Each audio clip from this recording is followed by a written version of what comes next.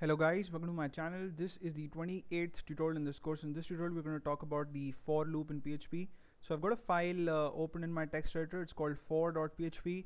On line number 6 in the file I have the opening PHP tag. On line number 11 I have the closing PHP tag. And then I've got the for statement on line number 7. And then the opening curly brace for the body of the for loop on line number 8 and the closing curly brace for the body on line number 10. I've got just one echo statement in the body of the loop. Unlike the script that we had in the last tutorial, in which we discussed the while loop, in which there were three statements. One was to display the value of the variable, the other was to have a break tag, and the third statement was to update the value of the control variable for the loop, right, which was var in that case. So the for loop is kind of a versatile loop in PHP, and it allows you to do three things in the for statement itself. So the first thing, obviously, it has to allow us to check a test condition, and you can do that. But apart from that, you can also initialize your control variable, and you could also update your control variable in the for statement itself. So this is something that we did in the body of the while loop in the last tutorial.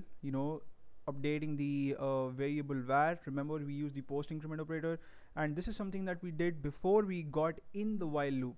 Right, before typing in the while statement, we created the variable var and we gave it the value 0 in the last script. So in the for statement, you can do this as well as test the value of the variable as well as update the value of the variable together, right?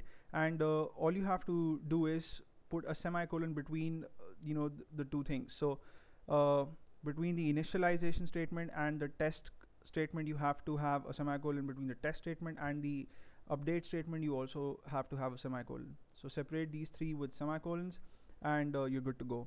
So what this allows you to do is just focus on the code that you want to execute. So it takes your attention away from how you want to update the variable inside the body of the loop, and where you want to initialize it. It takes care of all of that in the for statement itself.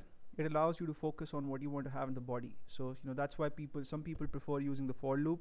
And let me show you guys the output of this file.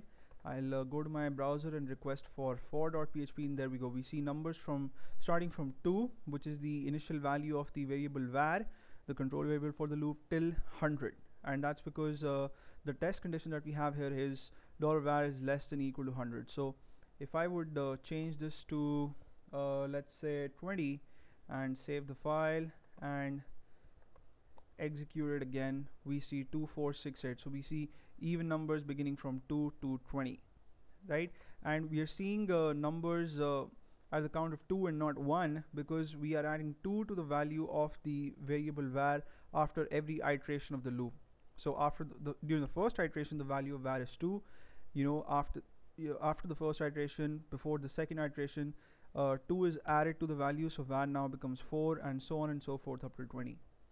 So that's it about the for loop. We're going to check out the for each loop in the next tutorial, and thank you so much for watching this one. I hope you guys had fun, and you may subscribe to my channel if you haven't already. I'll see you in the next video. Till then, take care.